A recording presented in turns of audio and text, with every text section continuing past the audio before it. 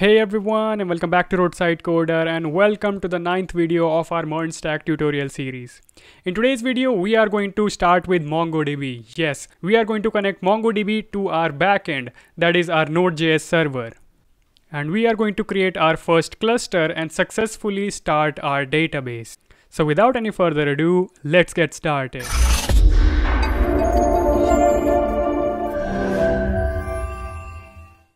Alright, so the first thing that I'm going to do is go to Google and type MongoDB. And just click on this mongodb.com link. And click on sign in if you already have an account, or click on try free or start free if you want to create an account. So I'm going to go on and click on sign in. And sign in with Google because I already have an account. Alright, here we go. We have successfully logged in.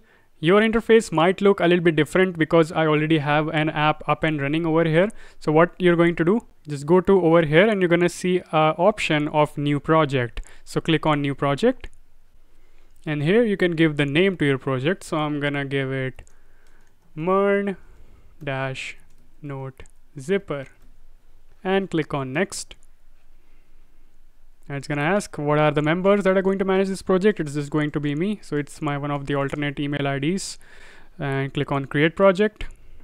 And here we go. We have successfully created our project. Now the first step what we need to do is we have to build a cluster or a cloud provider. As you can see over here, choose your cloud provider, region and specs. So we have to build our cluster. So click over here.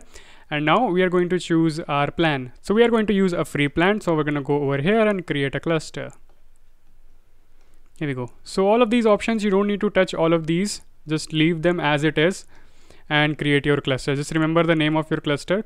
So it's cluster 0, or you can give some custom name, but let's just leave them as it is. So create cluster. So it has started creating our cluster. It says new cluster take between 1 to 3 minutes to provision. Alright, so in the time that cluster is being created, let's just set up our database. So let's go over here, database access, and we are going to add a new database user. Okay, so now we need to give our username and password for our database. So I'm gonna go over here and give Roadside Coder, and for the password, let me just give it something. Okay, you need to remember this password and click on add user. There we go. Our database user has been successfully added. Now let's create our network access. Network access is from the places where your MongoDB database will be accessed from. So go to add IP address. If you want your MongoDB database to be accessed from anywhere, so just click on allow access from anywhere. That way anyone can request the data from your MongoDB database from anywhere in the world. But if you just want this computer to have an access, so click on add current IP address. For now, I'm gonna leave it to allow access from anywhere. Click on there and click on confirm. There we go. We have successfully added our IP address as well. Meanwhile, our cluster is being processed. I'm gonna go and install Mongoose in our project. So go to your backend, open the terminal and type npm install mongoose. Make sure you're in the root directory of your folder and press enter. So what is Mongoose? So Mongoose basically provides us queries and everything for us to connect our Express.js application to MongoDB, or our Node.js application to MongoDB. Okay, here we go. It has successfully been installed. Now let's type npm start and start our server. Let's see if it has created yet. Okay, no, let me refresh it. There we go. Our cluster has successfully been created. Now click on connect. That's gonna ask what do you want to connect. I'm gonna select connect your application, and our application is in Node.js, so it's already selected. Okay, so this is what we need to copy from over here, or you can click on include full driver code example, and it's going to give you a full code that you can copy in your project to connect to the database. But I'm not gonna do that. I'm just gonna take this Mongo URI. This is what we want. So I'm just gonna go ahead, copy it up and go to my project, and in the .env file, I'm going to create another variable called Mongo _URI, and I'm going to paste it over here just like that. And keep this in mind, in place of this password, you need to enter your password. So just replace this with your password. For example, if your password is Piyush, so you just need to write like this. Alright, great. So we have successfully added our Mongo URI in our .env. Now let's go back to our server. Actually, we're going to create another folder in our backend called config, where our database file will go. So inside of it, I'm going to create a new file, db.js. Alright, now let's start typing. First of all, we need to import mongoose. So const mongoose require mongoose. Okay. Then we're going to create a function to connect our database. So connect db, let's just give it that name.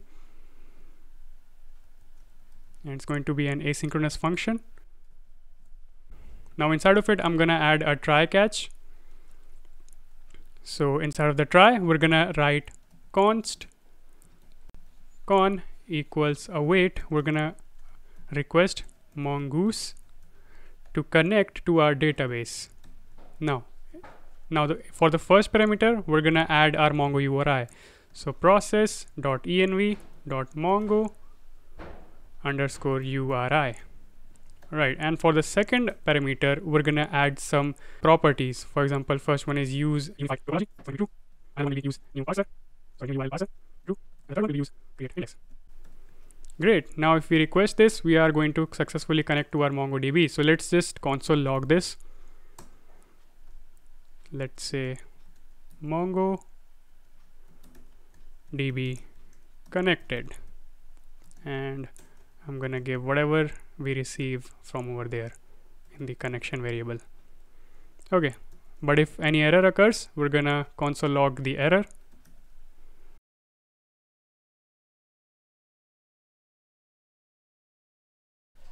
Great, it should work now.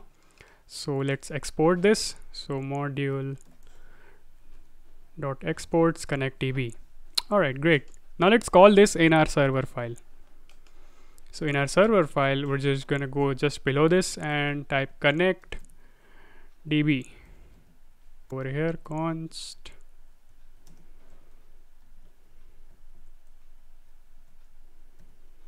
equals require dot slash config slash db. There we go. It should work now. Let's see our console. Server started. Let's see if it's connected to MongoDB or not. Yes, MongoDB connected, and we get an object. Okay, so we don't want an object. What we want is connection dot host. Sorry, con dot connection dot host.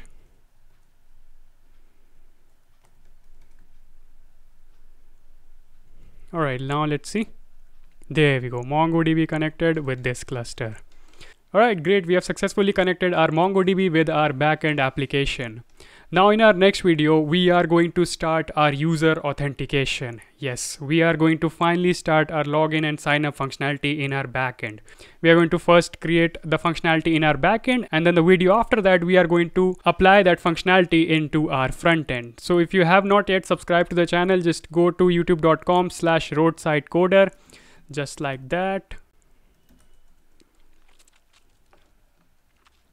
And click on the subscribe button. Also, if you haven't yet accessed our playlist, go to playlist and you can see MERN Stack project tutorial over here, and just save this playlist by clicking over here. It has all of the videos. So thank you all for watching, and I'll see you in the next video. Goodbye.